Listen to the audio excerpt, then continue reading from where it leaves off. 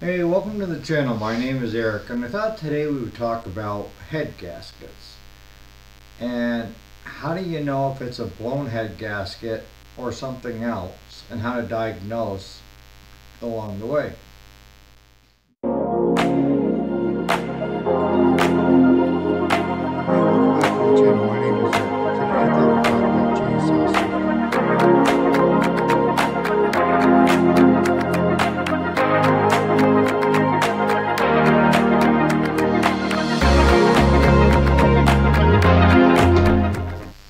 Hey, welcome to the channel. My name is Eric, and I thought today we'd kind of go into, not really deep, but enough on head gaskets.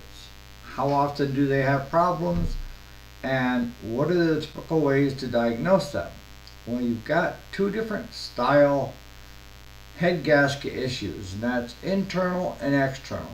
And what's the difference between the two? Well, external, a lot of times you can hear it puffing, making a ticking noise, and when you shut it off, it kind of, you can hear the air passing by it. That's considered external.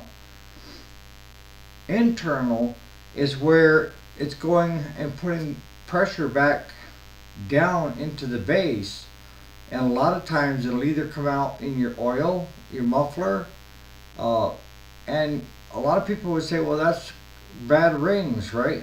A wiper ring or piston rings. It can be both. But the big thing with the head gasket, folks, is this here gotta be perfectly smooth, alright? And then we take, which they come in all different shapes and sizes depending on the motor you have. That you want to make sure this is perfectly clean, but a lot of times we've seen, and there's also two different types of engines. You have the liquid cooled and the air cooled.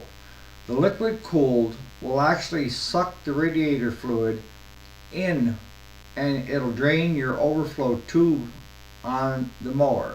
Usually a John Deere, because they have the external jars where you just fill it up, the overflow. And a lot of times we'll get what they call a wash on a liquid cooled if it's an external. If it's external, it's going to find a spot in that head gasket that is bad.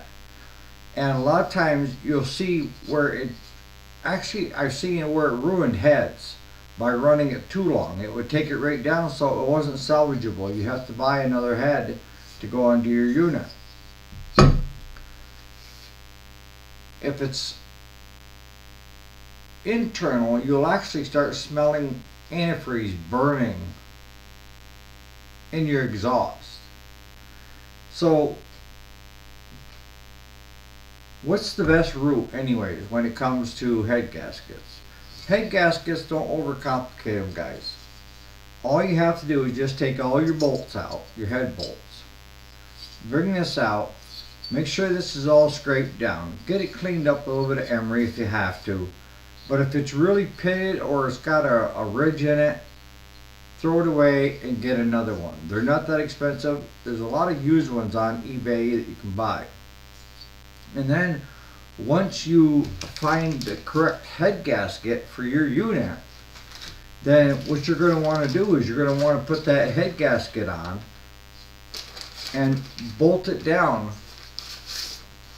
But you want to make sure that you know the torque settings on each head bolt, because each engine is different. And a lot of times you can go online and find out the torque specs. So what we do is we torque them down once and then let it run a little bit, and then we torque them, retorque them to make sure that they are all torqued down to the correct specs for pounds per square inch. Is it worth fixing an engine that has a blown head gasket? Absolutely. It's more common than you think. And a lot of times it gets misdiagnosed and the engine is scrapped because they think that they're going to have to do a complete engine overhaul, when that's your culprit.